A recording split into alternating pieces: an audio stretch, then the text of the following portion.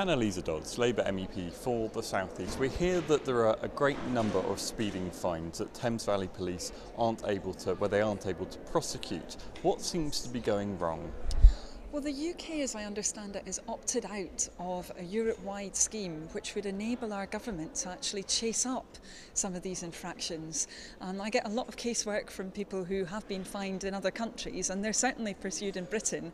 So it seems like we're losing out and not really making use of the opportunities available to us.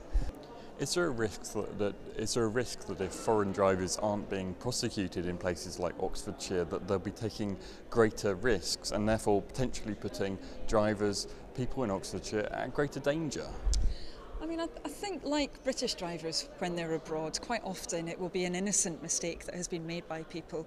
But of course we've all got to learn the rules of the road when we go on holiday, and that should apply to people from the rest of the EU when they're in Britain as well.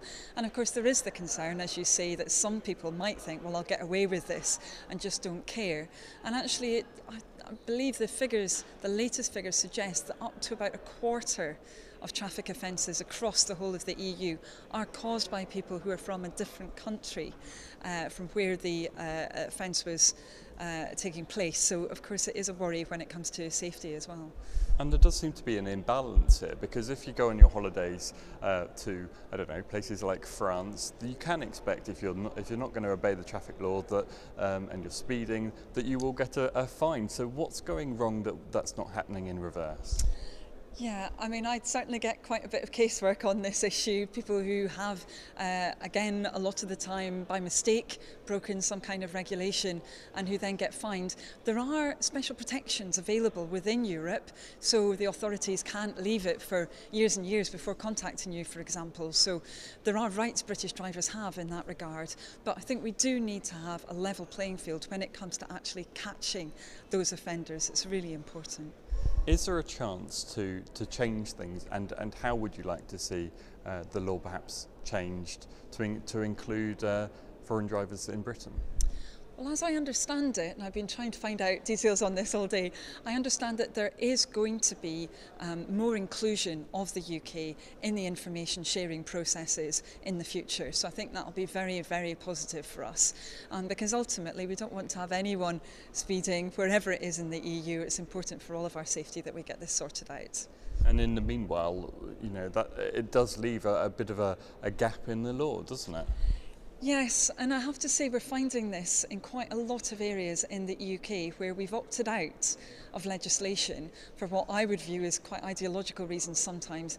That's having a concrete impact on British people, whether it's British holidaymakers who've been attacked when they're abroad, or again British people who might be crashed into, say, by a speeding car from another country. This is a problem for the UK. There are opportunities available to us at EU level, and we're not making use of them for what seem to be, a lot of the time, nakedly political reasons. And I don't think people's opportunities should be gambled with in that way. One of the things that is very noticeable is just the sheer size of these figures. We understand that we're talking about thousands of potential prosecutions going unfulfilled. That's rather alarming, isn't it?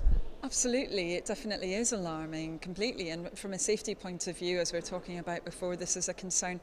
But of course it's also a concern for the police and for local authorities if we're talking about parking, because they're not getting those funds that otherwise would be available to them. Why can the French police have those funds and yet the UK police can't? We really need to tighten up, and as I say, we need to put ideology aside and focus on what's best for British people.